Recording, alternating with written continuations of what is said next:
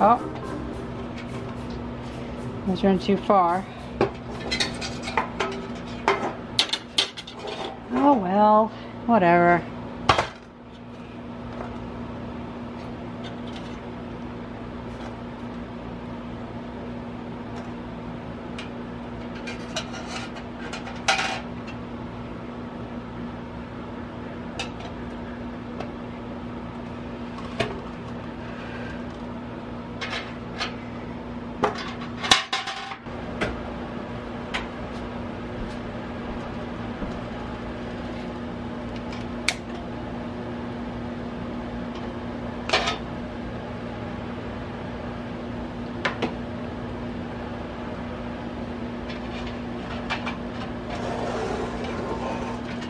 Oh, look at that! So cool!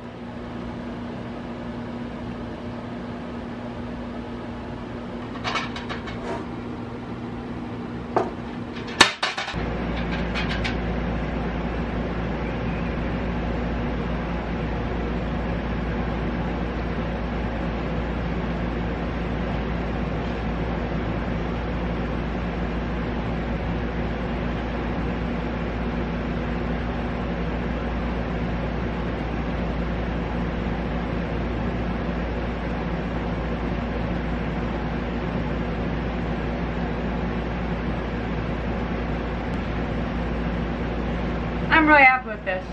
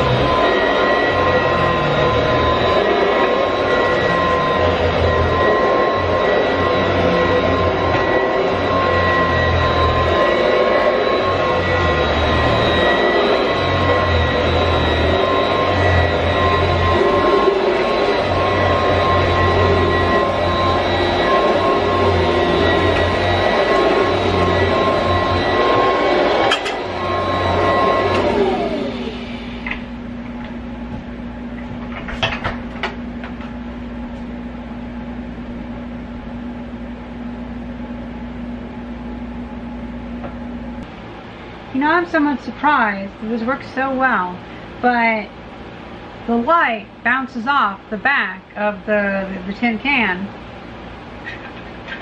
Works really well. And that welding rod handle works great. Cutting it in such a way keeps the flame from moving about too much, and that helps stop the soot from being produced. And there's really no soot on the top. However, there is a slight darkening of the top cap, and I am concerned because I bet since there was plastic on the outside, there's most likely a plastic layer on the inside, and I'll be aware of if it burns off or if it catches fire or something like that. Now the wax is flowing over, but I kind of expected to do that. I expect that the bottom inch will become a candle, and the wax will actually just be stuck in there, and I can just throw some more chunks of wax in there, and hopefully that should be okay. I do worry that the bottom will get hot whenever it burns out. It's a bit warm. It's a bit warm. I might make a little coaster for it. You know what? I have some 3" by 3" little marble tiles, and those will be perfect for setting that thing on. The thing that really surprises me about this is the fact that I only spent like 15 minutes thinking it up, and then only about 30 minutes actually doing it. I could have done it a lot easier if you're doing it at home and you have a pressure cooker.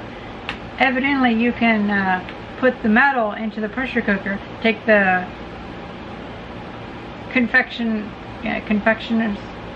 pastries, take the food out of it first, because that won't survive the pressure cooker.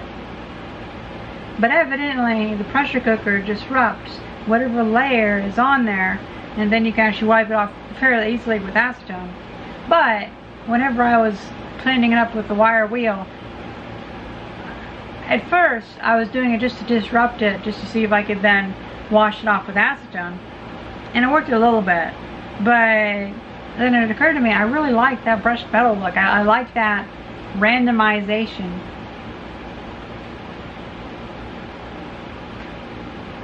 Now next time I'm going to find a Dremel, and I'm going to, I have one, I just need to find it somewhere. I'm going to cut those more exact.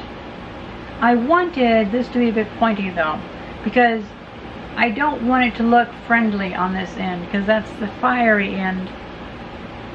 And I wanted it to be like, you don't want to touch it, because it also might be kind of hot, and it might be kind of pokey, and might have some little jagged pieces.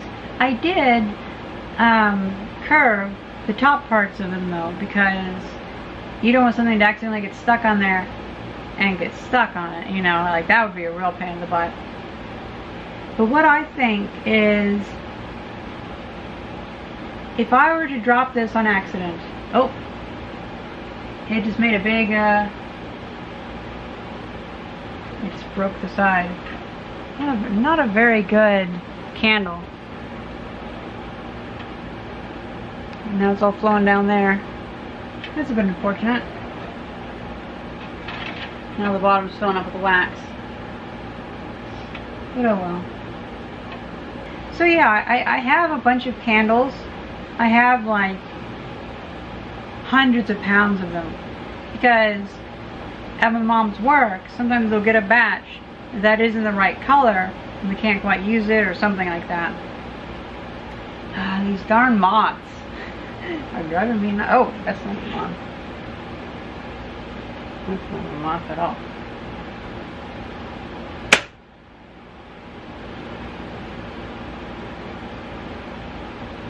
I'm going to look that up to make sure it's not a termite, because that is a big fucker. I'm going to take a look at whatever bugs are flying around, because all of a sudden a bunch of bugs came, so I better make sure no termites are here. I hope you guys enjoyed this quick little video, and thank you very much for watching. See ya.